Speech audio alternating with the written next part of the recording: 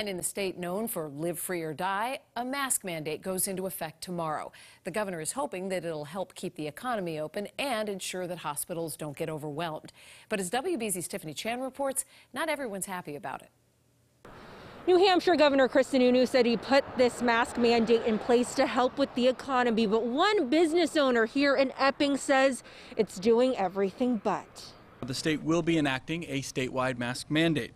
And obviously a decision that did not come lightly. New Hampshire Governor Chris Sununu blames the recent spike in coronavirus cases, forcing residents to mask up in public by midnight Friday. It's garbage. Joe Bodge, owner of Roseland Homemade Ice Cream and Diner in Epping, New Hampshire, has been a vocal opponent of the mask mandate, telling us it goes against everything that they and the state stands for.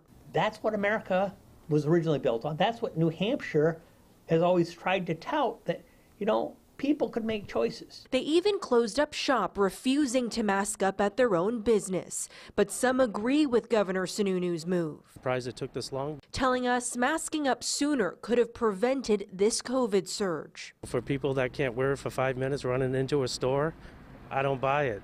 Wear a mask. Save yourself, save other people. The motto goes around here, live free or die. Bodge says he doesn't mind if patrons want to wear a mask, but he shouldn't be the one enforcing it. Because it goes completely against our belief that people should not be forced to do something they don't believe in. And for the owners of Roseland Ice Cream and Diner, they say that they refuse to open their doors unless the mask mandate is gone. From Epping, New Hampshire, I'm Tiffany Chan for WBZ News.